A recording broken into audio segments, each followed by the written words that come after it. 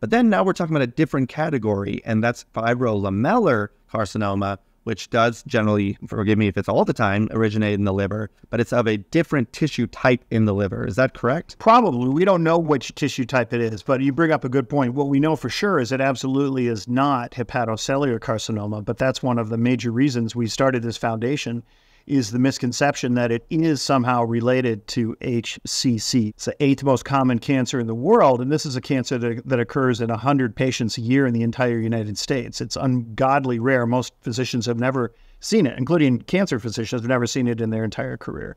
So yes, we don't know the cell of origin. It's probably biliary, and probably closer related to cholangiocarcinoma, but it always starts in the liver. That's correct. And, you know, at least with HCC, there's usually some degree of underlying, pathology. So if you have hemochromatosis and you have a ton of, iron deposition, which causes cirrhosis, or alcoholic cirrhosis, or hepatitis cirrhosis, related cirrhosis. But here, I presume that fibrolamellar does not require liver pathology underlying beforehand, or is it something that needs to be? No, you're correct. Is there a relationship? You're correct. There's never underlying pathology, and that's another common misconception. And one of the problems with research is because the research will often lump this together with HCC. 3 problems. Number 1, it's not HCC. Number 2, those are 85% of the time people with unhealthy livers, with cirrhosis and alcoholism and hepatitis and everything else. And number 3, they're almost always elderly and deconditioned. So everything you're doing with them is very fragile. You're very careful. You're so worried about liver function and all of that. And none of that applies to